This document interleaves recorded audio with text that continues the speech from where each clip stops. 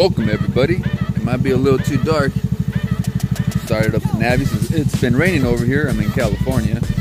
Got the beams right here. Today she's taking a rest.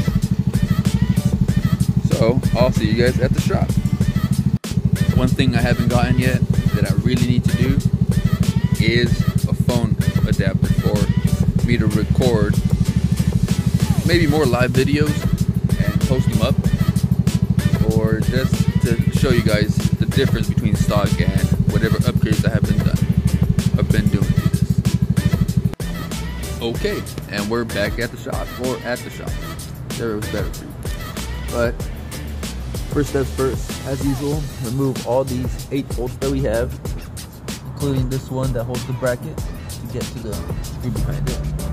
And you may remove this if you like. You don't have to. You just pop it off, put a rag underneath this, set it to the side. It should be fine. And see, let's try some of this YouTube magic. And now voila. That was the clutch bell I had purchased recently that I lost the video footage to. It's nice. And now today,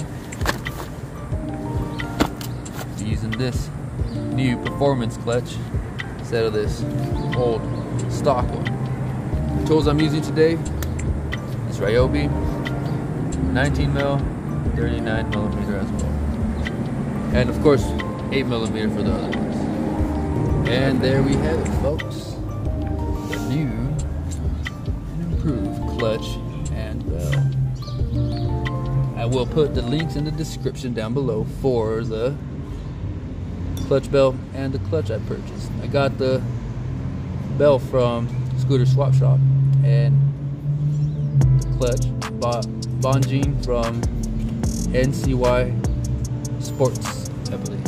Like I said, I'll put all that stuff down in the description. Let me start it for you.